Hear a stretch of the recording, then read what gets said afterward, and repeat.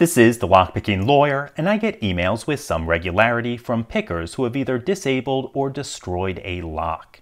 And since I've already made pretty much every mistake there is to make, I usually know pretty quickly whether it's an easy fix or if it's time to slip a 20 to your apartment maintenance person. The reality is that new pickers are going to make mistakes, and that's why it's generally a very bad idea for beginners to pick locks in use. But some locks can be troublesome even if you do everything right. One example is this door lock from a 2010 Subaru Impreza. If you pick it, the cord becomes lodged between the locked and unlocked position, and while you can remove the pick, you will not be able to insert a key until you pick it closed. Now, because you will be picking in the same direction as the spring tension, it's considerably harder to get it unlocked if you don't know what you're doing. Let me show you what I mean. We're first going to place this lock in a vise. That'll make it a little bit easier for you to see what I'm doing. And to pick it, we're going to use the DAT17 leashy pick, which I sell over on covertinstruments.com. Okay, now you can see the wafers numbered 1 through 5, but if we look carefully, we can see the picking arms also have A and B. That's because there are 10 wafers, 1A, 1B, 2A, 2B, and so on and so forth. I'm going to be calling them by that names as I pick. Okay, nothing on 1B, 2A, 3B, gave me a little click. Nothing on 4A or 5B. 1A is loose, nothing on 2B, 3A, 4B, little click there. Nothing on 5A, 1B, 2A, 3B, 4A, 5B, click there.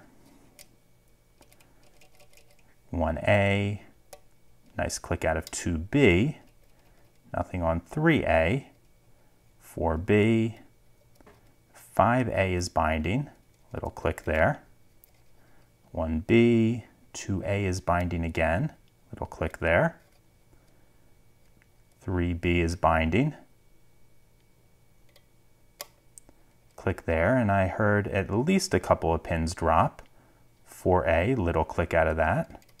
Nothing on 5B. 1A, 2B, 3A. 4B, I'm not sure about, so I'm going to leave it alone. 5A, little click there. 1B, 2A is binding again. Nice click there. Nothing on 3B, 4A, 5B is binding. Little click there.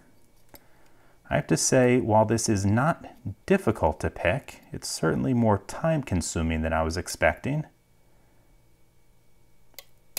Click out of 4B, nothing on 5A. 1B, click out of 2A, nothing on 3B, 4A is binding, click there, and a fair bit of movement on the core. 5B, nice click there.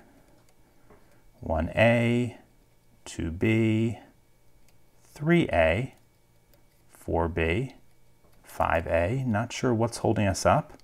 Let's see, 1B, click there, or it's binding, I should say. We got a click, and we can see that we did get this open, but this is now lodged between the locked and unlocked position. And in fact, if we take this out, we'll be able to see you can't get a key into the lock.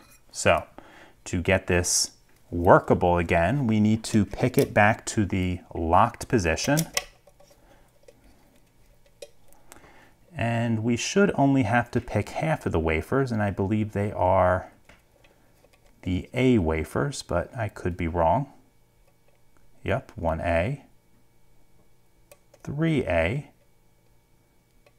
5A,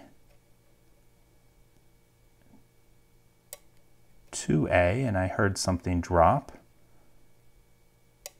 4A, heard something else drop. 2A again, nothing on 1A, 3A, 5A, and we finally got it back to a position where it will work. Okay folks, it's not too difficult if you know what you're doing, but there are traps out there for the unwary, so be sure to know what they are before attempting a lock on which you rely. In any case, that's all I have for you today. If you do have any questions or comments about this, please put them below. If you like this video and would like to see more like it, please subscribe. And as always, have a nice day. Thank you.